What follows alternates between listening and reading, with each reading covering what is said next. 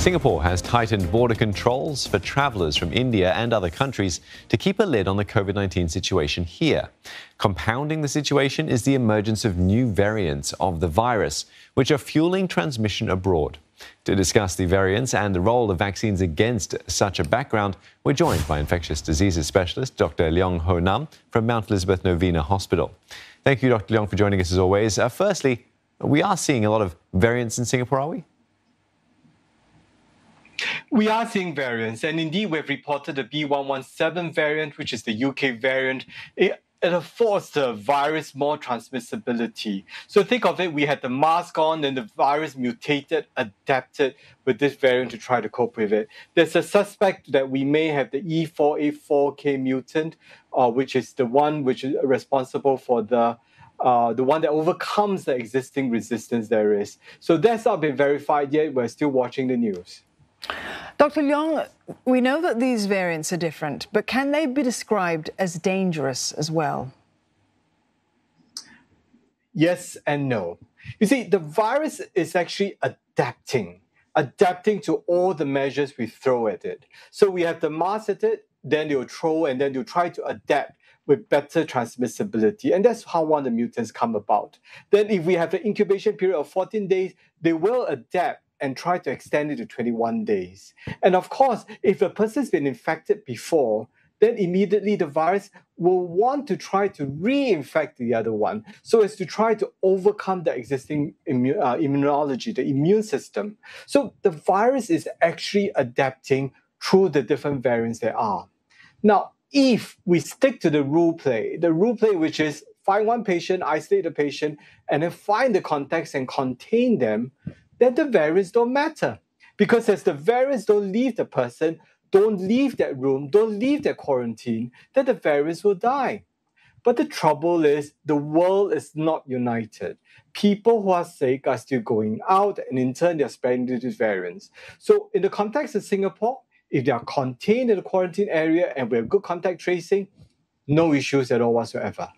But if the people are still going out without masks, and mind you, we have big groups of anti-vaxxers, we've got people of COVID-19 deniers, people who actually deny the existence of COVID-19, they are the ones that are going to spread. And they, in turn, will affect the rest of the world. And remember, the world marches at the pace of the slowest nation for COVID-19. And no way are we going to get out of this all on our own, but with the whole world's help. That means then, by that rationale, that the urgency to get everyone vaccinated as soon as possible is even stronger, isn't it? Because the longer that people don't get vaccinated, it gives more opportunity for variants to emerge, to be able to get past or get around and render the current vaccines ineffective. Steve, great question, but there are actually two halves of it. Now, when you actually get vaccinated, the chief purpose is to cut down deaths, cut down hospitalization, render a deadly virus into a mild cold or a non-disease at all.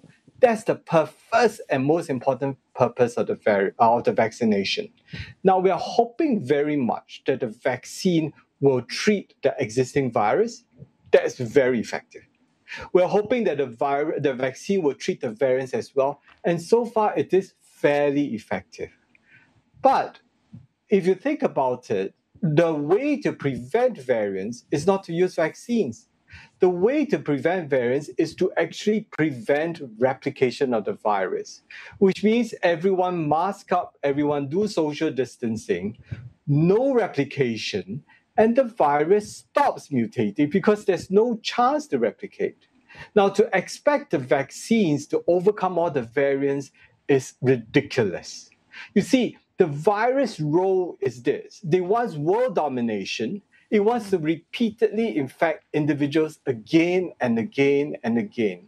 So if you have a barrier here, which is the vaccines, the virus will try all its might to try to overcome that barrier, which means it will attempt to mutate and attempt to mutate. How many viruses are they willing to sacrifice and to get one mutant out? I'll tell you, more than 100 billion viruses.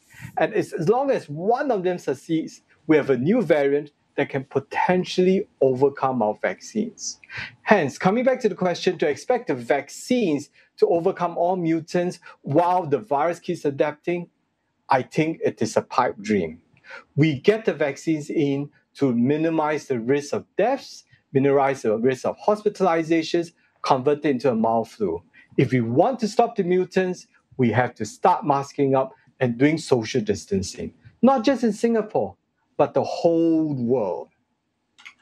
Well, the challenges of tackling COVID-19 just continues. Dr. Leong, thank you very much for sharing your time with us this evening. We've been speaking there to Dr.